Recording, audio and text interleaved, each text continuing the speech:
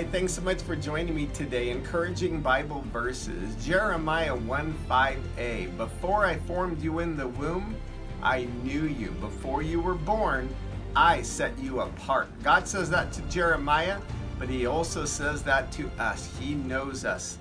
Isaiah 49:1. Listen to me, you islands. Hear this, you distant nations. Before I was born, the Lord called me. From my birth, he has made mention of my name. Psalm 139:17 through 18.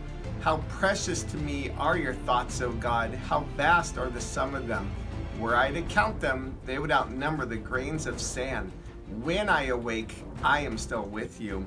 Jeremiah 29:11. For I know the plans I have for you, declares the Lord.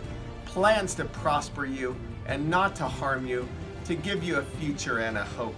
Psalm 118:24. This is the day the Lord has made. Let us rejoice and be glad in it. Isaiah 40:28 through 31. Do you not know? Have you not heard? The Lord is the everlasting God, the creator of the ends of the earth. He will not grow tired or weary, and his understanding no one can fathom. He gives strength to the weary and increases the power of the weak. Even youths grow tired and weary, and young men stumble and fall. But those who hope in the Lord will renew their strength. They will soar on wings like eagles. They will run and not grow weary. They will walk and not be faint. Isaiah 44:22. I have swept away your offenses like a cloud, your sins like the morning mist. Return to me, for I have redeemed you. Isaiah 103:12. As far as the east is from the west, so far has he removed our transgressions from us. 1 John 1:9. If we confess our sins, he is faithful and just to forgive us of our sins and cleanse us from all unrighteousness.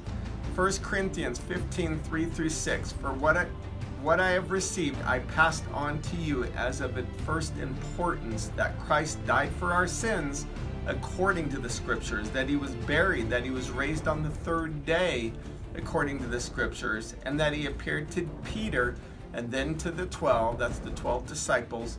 After that, he appeared to more than 500 of the brothers at the same time, most of whom are still living, though some have fallen asleep. John 8:36. So if the Son, that's Jesus, sets you free, you will be free indeed. Isaiah 49:13. Shout for joy, O heavens. Rejoice, O earth. Burst into song, O mountains. For the Lord comforts his people and will have compassion on his afflicted ones. Isaiah 49:15 through 16a. Can a mother forget the baby at her breast and have no compassion on the child she has born? Though she may forget, I will not forget you. See, I have engraved you on the palms of my hands. Now think of the palms of your hands for what Jesus did on the cross. Isaiah 9:2 and 6. The people walking in darkness have seen a great light. On those living in the land of the shadow of death, a light has dawned.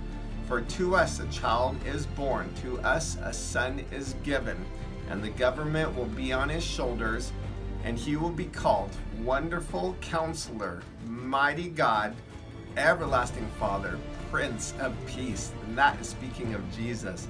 Isaiah 26:3. You will keep him in perfect peace, whose mind is stayed on you, because he trusts in you. And Zephaniah 3:17 through 18. The Lord your God is with you. He is mighty to save.